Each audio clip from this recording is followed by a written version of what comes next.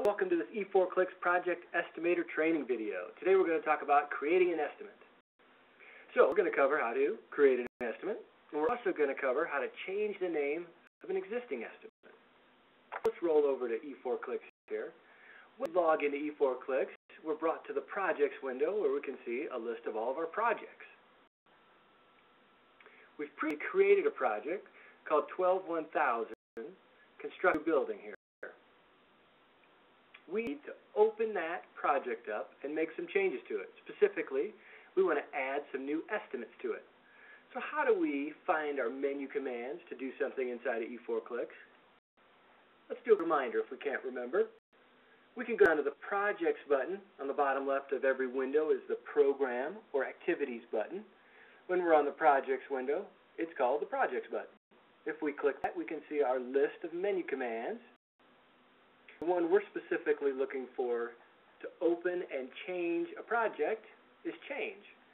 Now, we remember from our previous videos that we could also right-click on our project and get the same list of menu commands, and we could see change. Also remember that we could simply double-click on a project to open it, or if we were using our keyboard, we hit the Enter key on the keyboard, and that would open up the project. And we'd be in the Update Project window on the Estimates tab. We have several tabs up here with different information that we can change. But most work is going to be done on the Estimates tab, including creating new estimates. On the Estimates tab, we see a list of all of the estimates inside of our project. Nice things about E4 Clicks is you can manage your project with multiple estimates. So you could do estimates per phase, per building, per floor. You could do it per division. You could do any number of different things with the estimates, and it makes it really nice. It makes copying and pasting from project to project really nice too, because you can own little pieces of the project and not have to sort through hundreds of line items to find what you need. So using estimates to manage your projects is super nice. All right, so let's see how to add a new estimate to our project. Because we're on the Estimates tab, we can see that the name of our program or activity button is Estimate right here, and we can click on that and see our menu options, the top two being the ones we're interested in now. What else can we do? We can also right-click and see those same list of menu options, and at the top are the ones that we're going to look at. So Insert Estimate after selecting totaling components lets us choose the markups, the totaling components, to put on top of our line items inside of our estimate. This allows us to mix the totaling schemas that we have in a project, which allows us to do some neat things.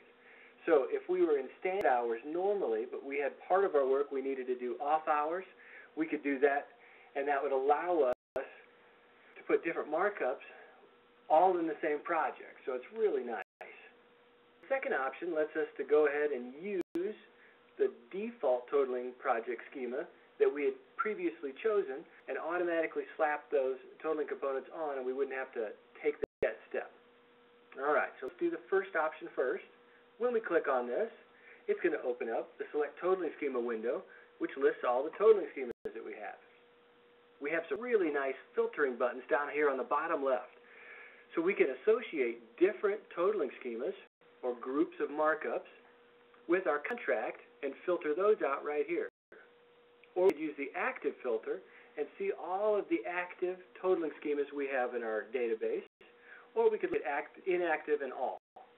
We'll go back to contract, and to have something different, let's go ahead and choose the non-standard hours. Again, we can double-click. We can hit Enter key on the keyboard. This is going to shock you, but we can right-click and choose Select. Or we can use our buttons down here on the bottom right. Select, choose it, or select None to have none on it. So let's go ahead and do Select. That'll bring us into the Inserting New Estimate window with the totaling components that we chose. Again, it was a schema or a group of markups.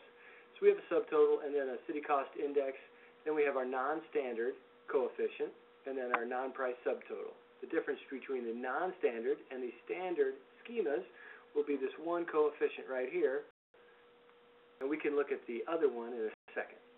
Let's go up here. All we need to do now is to name our estimate.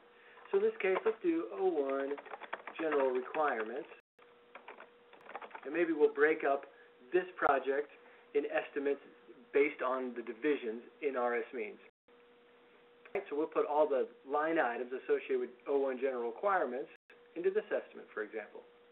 So we can click the OK button to officially add the record, and we see that we're returned to the updating project window to the Estimates tab with our new estimate, 01 general requirements, highlighted. Right-click and look at the other menu option using the default totaling schema. If we click this, we're going to bypass the window to choose our totaling schemas because we already know that it's going to be the standard hours one. And we can see this looks just like our other schema with the difference of the coefficient. This time it's the standard hours instead of the non-standard hours. And we can come up here and we can name this one, let's do 03 concrete. And we can put all of our concrete line items in this estimate. We can go OK again. That'll add that estimate to our list of estimates and return us to the updating project window to the Estimates tab with our new estimate highlighted. Hopefully that makes some sense. Now let's do one thing before I let you leave. See how to change the name of an estimate. Now, if we want to change an estimate, what do you think we're going to do? Let's click on it, get our menu options, and we can see change again. This will allow us to open up the highlighted estimate and make changes to it.